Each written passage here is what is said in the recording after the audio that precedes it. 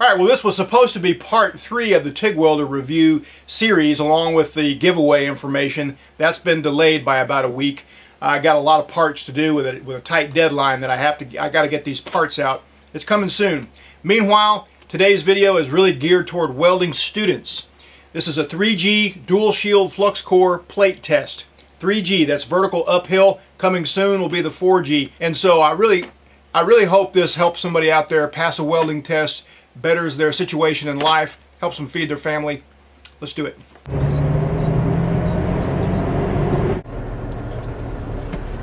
Hey, Jody here, weldingtipsandtricks.com. I've got Andrew Carden here with me today. We're going to shoot some video on tips for helping you pass a 3G plate test with dual shield flux core. Let's hit the booth. Let's hit it. This is Lincoln's Training and Distribution Center in Atlanta, Georgia.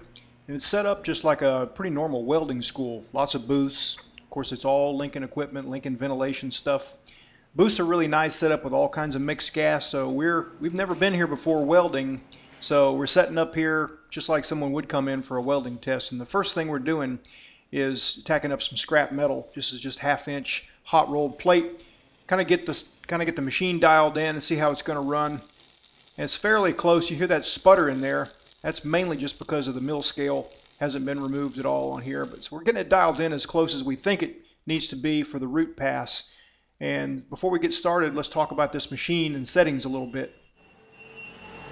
All right, so we're using the 350 MP today. You see, we're using 25 volts and 360 inches a minute with 045 wire. This machine's got a whole bunch of other settings on it. And so I'm just going to get Andrew to step us through some of the settings that he likes to use for flux core. So basically, like you said, there's a lot of settings on here. I'm just going to go through the basics. So the program that we have to set, we're just going to set on 5. That's just constant voltage for flux core or short circuit MIG. You can run either or. As we go down, you have your pre-flow and your post-flow. I like to have just a little bit of pre-flow before my arc time initiates. So I have a 1/2 second for pre-flow and then 1 whole second for post-flow, just to allow that wire to cool a little bit as it's coming off of the weld. Next up, we have your run-in time. This is just to allow for the puddle to start off at a slower pace, so you're not going in there and the wire's hitting and kind of jumping the gun a little bit, kind of to smoother arc to start with. I would just run it right off of here, right off of program 5, set a couple those 3 things, and then run it. So you don't use arc control on flux core, but you would on other bare wire? If I was going to use it on a bare wire, I probably would, just to get the spatter control down to what I like. Being flux core, you want that wire really driving in the joint. You don't want it to be flaring out prematurely, because then it'll sometimes it'll just fall out with you. It'll fall out, yeah. Or the middle just starts coming out because it doesn't have the arc force to push it up against the joint. Let's get back to welding. With any welding test, you want to make sure to remove all the mill scale at least a 1/2 inch away from where there's going to be any weld. Backing strap as well, and the back side of the plates. This is a very common plate test per D1.1 structural welding code. Pretty straightforward, 22.5 degree bevels, 1/4 inch gap, 1/4 inch backing strap. And thanks to Triangle Engineering for providing the test plates and the backing straps for this video. They've got all kinds of test plates and pipe coupons. You can learn more at trieng.com. Now, having a place to prop is not mandatory. It just really helps sometimes, especially since you're kind of nervous when you're taking a welding test. So you can use a pair of vice grips like this. This particular test stand has a swing arm to prop on, but if there isn't one available, you can usually figure out a way to prop, even if it's just lightly propping a pinky on the edge of the plate until it gets too hot to do that. Now, if you can hold it nice and steady just by kind of locking your elbows in at your side or something like that, that works fine. It's just that if you need a place to prop, spend a little time in getting one. Now, we dialed the settings in here at what we felt like was a pretty good setting for this root pass. There's quite a big range that will work. This is 24 volts, 330 inches a minute. We ran as high as 360 inches a minute here with 25 volts. It just puts in a bigger root, and so it kind of makes it kind of hard to stack 2 in to fill on top of that root if the root is too big. But you definitely want the root hot enough to really fuse in, really melt into those corners. You'll always want to clean everything or any voids or in between passes. And here are some general tips for any welding test, pretty much. Follow the WPS. The WPS stands for Welding Procedure Specification. And every test will have one, and whether you know it or not, you may be being tested on your ability to follow a procedure as well as your welding ability. So read that thing. It's going to have your ranges for voltage and wire feed speed, interpass temperature, which means how cooled off it needs to be before you start on the next pass, things like that. It is an important document. When you get to a test, your nerves are going to be going. That's the first thing that's going to happen. Is you're not in your environment. We were just talking about this earlier. Trying to just set up in this booth. Neither of us are in this environment at all. So we're getting here. We're setting up. Same thing when you go to a test site. You're going to be using equipment you haven't used before, tools you don't know where they're coming from or who else has used them, what you're kind of getting yourself into. So just being alert of that. Your nerves are going to be on a different level. You're not going to be welding at 100%. Let's just put it that way. When you go and take a test, what I was always told is you train to 100%. Yeah. So when you go into a situation, you're running at 80%. 80% is plenty good enough to be able to pass the test. Yeah. All right. Let's do the second pass. Come on. They are getting away from weaving on structural tests like this. They have been for quite some time. So you just plan on doing stringer beads. However, there is that occasion when they will allow a weave over top of the root pass. I've heard about it happening lots of times, but be prepared to run stringers all the way. Personally, if they will allow a weave over top of the root pass, I would weave because it's just you're a lot less likely to trap yourself. Stacking beads, if you don't do it properly, you can stack the first one too far over and then you don't have room to put the second one. So this should be listed on the WPS. You may want to ask.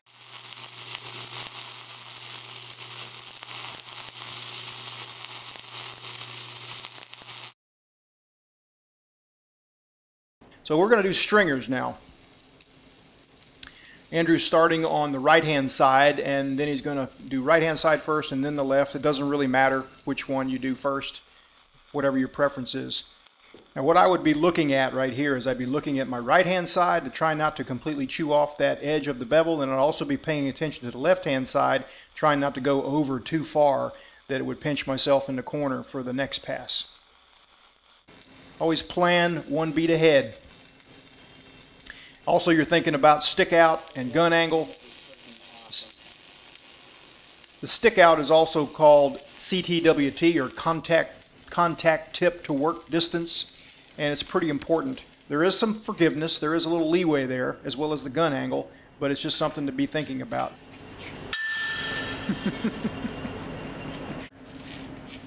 It looks like we're in pretty good shape here. We've got a nice little groove there to put that second pass in. It's not too tight to burn in. So we're going to do that right now. And I think actually between these two beads, there's not much need to let it cool. It might actually even help here to kind of weld it while it's good and warm. Because if there is a crease there, it's hard to get into. It'll help it a little bit being kind of preheated. But again, follow the WPS. Again, we're in pretty good shape. We want to be slightly below flush here. Now, a good way to figure out your technique and your settings for the cover pass is just run beads on plate. Just pad beads like this here, because that's about the same thing you're doing when you're putting a cover pass on. So this is where you can easily grab a piece of plate and stack beads and figure out the settings. I generally drop the heat a little bit, especially if I'm just almost flush. Another good joint to practice on for the settings for the cover pass would just be a T-joint. Not so much the first pass, because you can handle tremendous amount of heat on that first pass, but stacking two beads over that, now you can kind of, it's similar anyway to what you would do on the cover pass. So if you're practicing to take a test and you don't have many beveled plates, this is good practice as well, especially in dialing in your settings. You want to also pay attention to keeping your nozzle clean as you go. All right, time to put that cover pass on. And again, Andrew's starting on the right-hand side. He's just going to put a 2-bead cover pass on here because it's only 22.5 degree bevel, and 2 beads is really all it takes. Doing a very slight weave. You can even hear it's got a little bit of different sound because we lowered the settings to about 23. 23 volts and 275 inches a minute for the cover pass. And that seemed to work out pretty good. All right, let it cool a little while, and then that last bead will go on there. And this is exactly the same technique, just a very slight weave here. Again, you want to pay attention to the WPS because it might give you limitations on your bead width. Doesn't let you do any weave. You just have to run straight on. But most people I know generally find out that just a very slight wiggle like this kind of helps it go in. Kind of plays the light around too and helps you stay on track. Helps you see the edges and center of the bead that you're stacking it on. Wait for it. Do it like this right here. When I was competing, Rick used to say, when you get done with your project, when your right arm gets sore from wire brushing, you switch over to your left. That's when you know it's clean. All right, as far as acceptance criteria goes with the AWS D1.1, generally you're going to be shooting for 1/8 of an inch or less of cap height. That's weld reinforcement on this side with only 1/32 max undercut. You don't want any arc strikes, any slag inclusions, or any visible porosity or anything like that.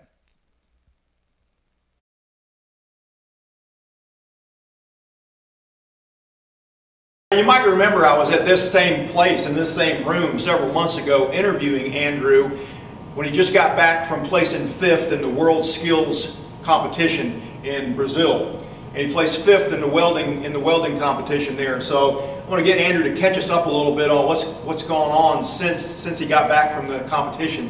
So beginning of this year, I started at an independent pipe welding contractor, and I had the opportunity to move to Cleveland, Ohio, and work for Lincoln Electric. So I ended up making the move mid-April, and I've been there about a month. So everything's been going well. There's a lot of career opportunities that are at hand right now, and further on down the line. So it's a good career move for me. Stay tuned for the 4G. That's the overhead plate test. It's going to be very similar to this one, but there are some things that probably we need to talk about for overhead as opposed to vertical uphill that might help. And that should be coming pretty soon.